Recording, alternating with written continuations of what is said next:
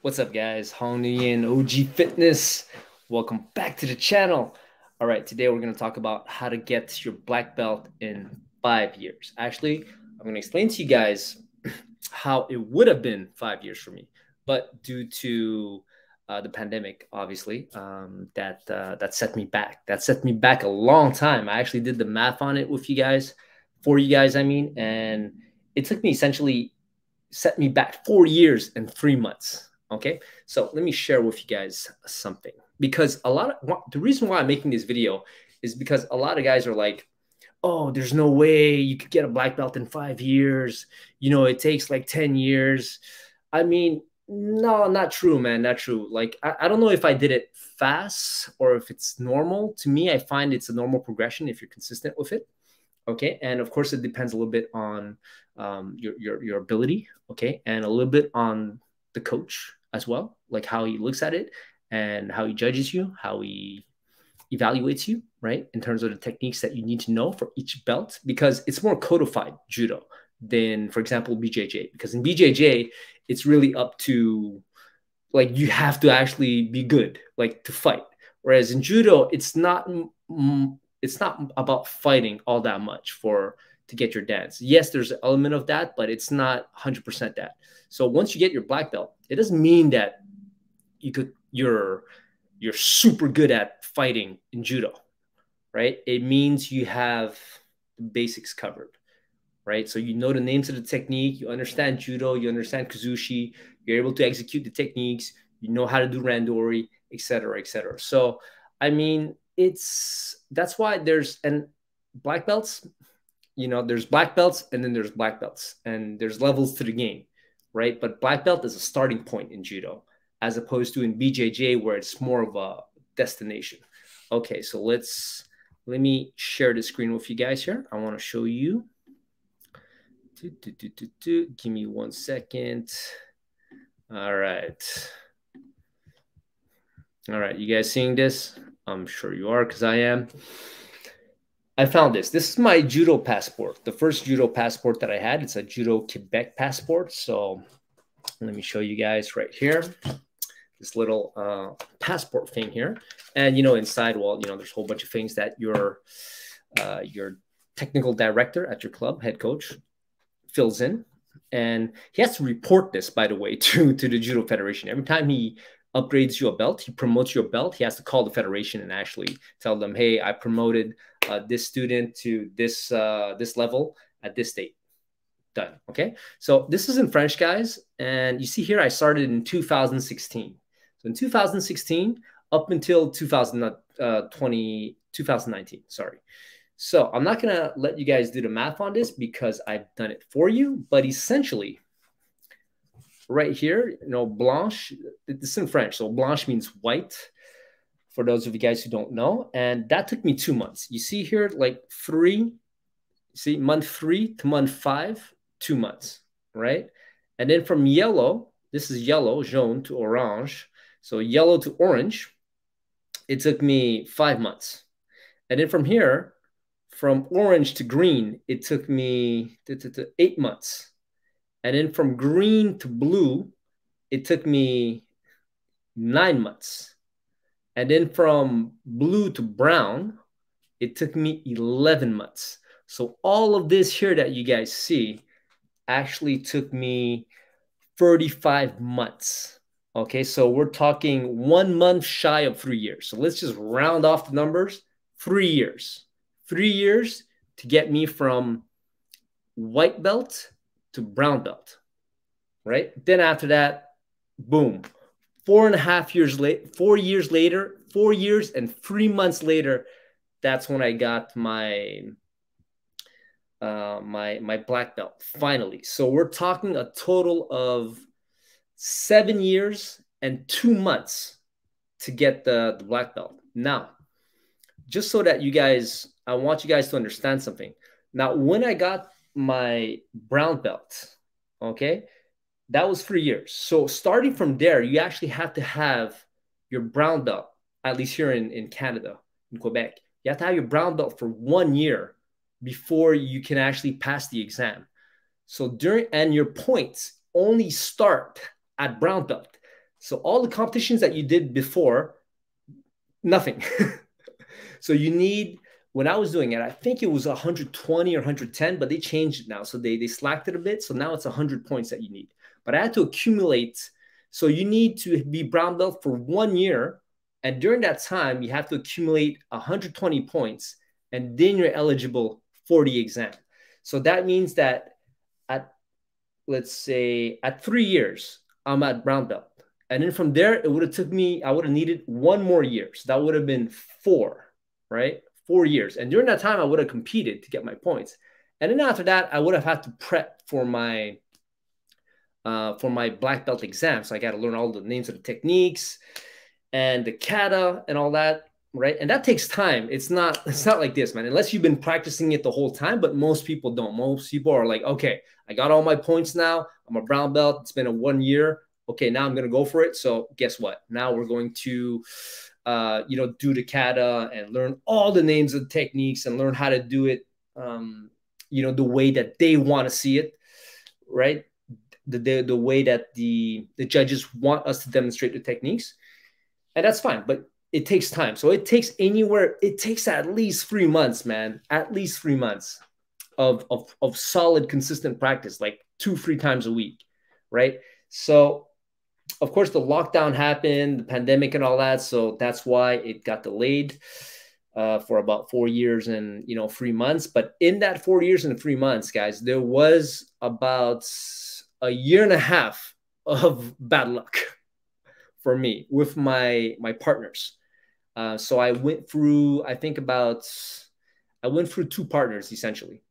The first one I practiced with for a couple of months, and then he wasn't serious. He was there. He wasn't there. So I just said, hey, you know what? Let's never mind. Let's just go our own way. And then I found a great partner. But then so we practiced together for 6 months, and then when it was time for the exam, he got sick. He got COVID. So he was really out. He was really out. So he couldn't make it.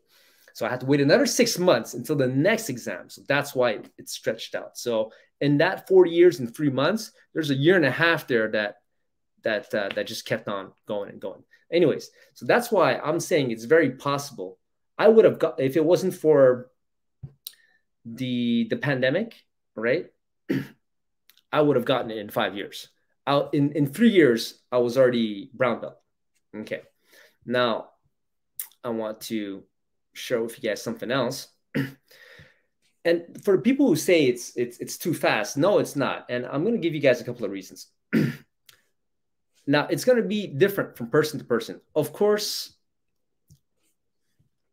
if you're naturally athletic, it's going to help. And naturally, it's not really naturally. It's more because me as a kid growing up, I played a lot of sports. So I already had a basis, a solid foundation of athleticism, of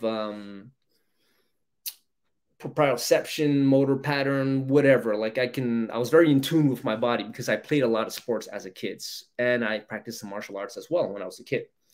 And then prior to judo, I did 6 years of BJJ, right? And now it doesn't really mean anything, but my first BJJ coach actually had a little bit of judo. He knew a little bit of judo, and he taught me how to break fall.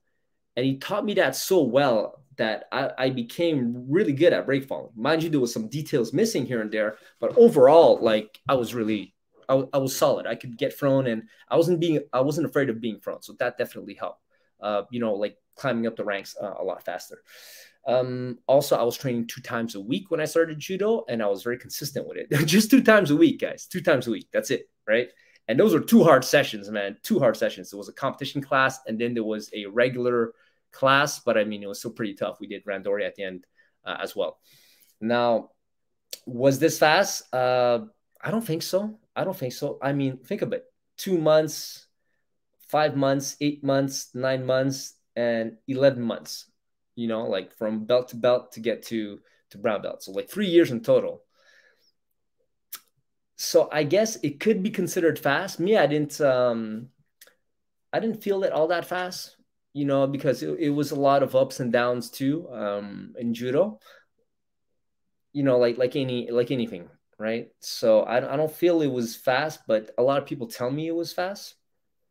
And hey, it is what it is. But let me show you guys something else. Now, in judo, you guys have to understand that, once again, it depends on you as the athlete, how consistent you are, how good you are. Okay. And then it's going to depend on your coaches to a certain degree. It's not just arbitrary. Like, the coach does have to follow a system. It's a code. So codified. Let me show to you guys what I mean. Okay, let me share this here. Boom, boom, boom. All right, where are you, my friend? Okay, so this is from Judo Canada. You guys seeing this? All right. Boom, boom, boom. Oops, I have to go into the other page so that you actually, so I could scroll up and down. All right, guys. So the belts, National Kyo Grading Syllabus, blah, blah, blah, blah, blah, blah, blah, blah, blah, a whole bunch of stuff, right? So they're showing you the belts here. See, white, so it's called cues. Cues are essentially levels, right? So they start with 6. That's like, it's kind of in a reverse order. So 6, 5, orange, 4, green, 3, blue. Blue is second cue, 2, and then brown is first cue. Then it's first dan, and then you count in ascending order. So let me show you guys what this is all about. Okay, 6Q. 6Q is white belt.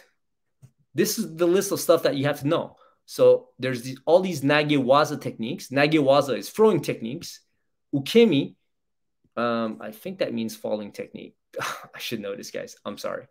But yeah, there's some principles here that you have to understand. Yeah, these are ukemi. It's break falling, right? So I'm not sure. Yoko is side, obviously, and I actually don't know these terms. But anyways, you have to know these. And then you have your newaza techniques, kisakatame, yokoshio, escape from kisakatame, blah, blah, blah. And then some other skills that you need to know, right? Right here. And that's, once you know these skills, essentially, boom, you're good to get your yellow belt.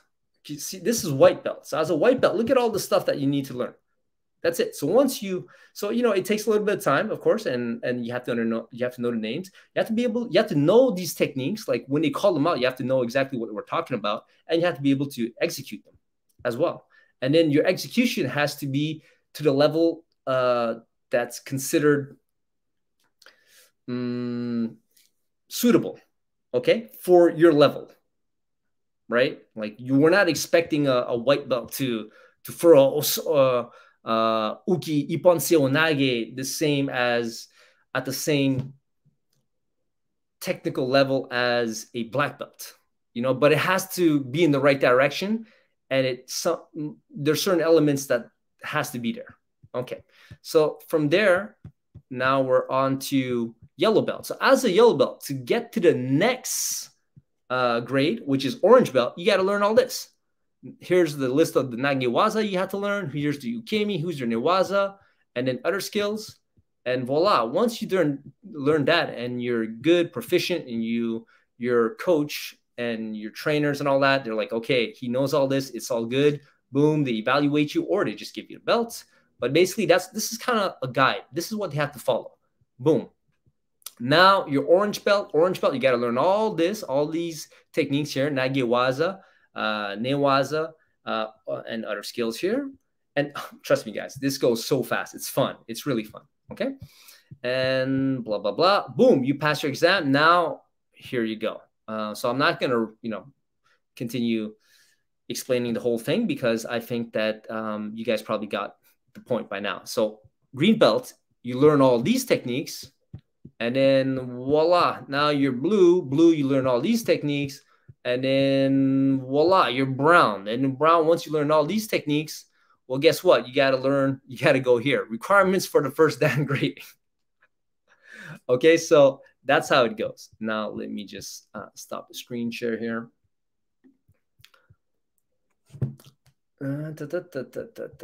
So you see, guys, that's the general, that's the gist of it. So black belt, black belt, sorry, camera's like in the reverse mirror direction, whatever thingy. So black belt, it is possible that you get it in 5 years. Judo is codified.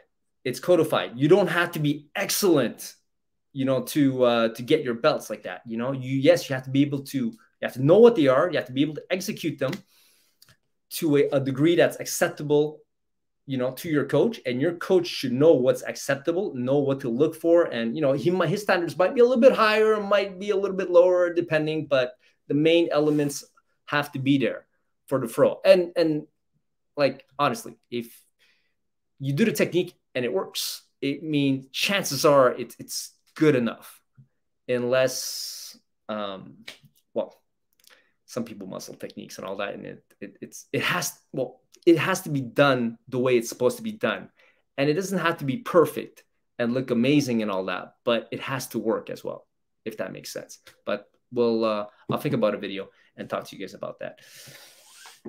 That's it for this video, guys. I'm not going to make this longer than necessary, because I do tend to ramble and to go off tangents.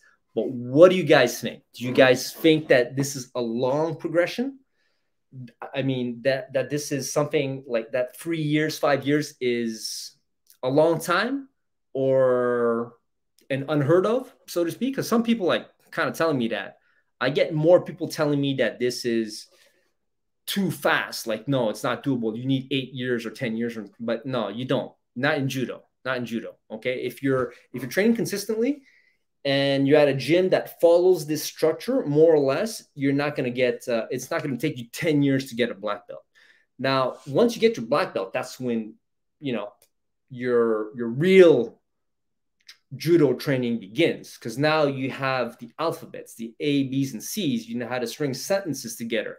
Now you could start writing your own poetry, and now you're able to express yourself. Because before that, I mean, you're just learning how to read and write and, communicate, essentially, right? So once you get all of that, and it's not to say that you're not going to be able to throw dudes until you get the black belt. That's not true. It doesn't mean that you get the black belt and you can't do anything. It doesn't mean that at all, okay?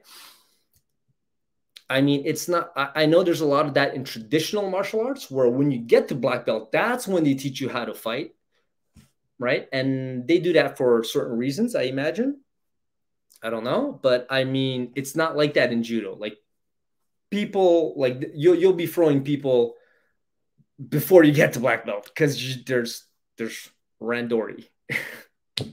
All right, guys. So what do you think? Write it down below and let me know if you guys, what your experience is. Did it take you longer?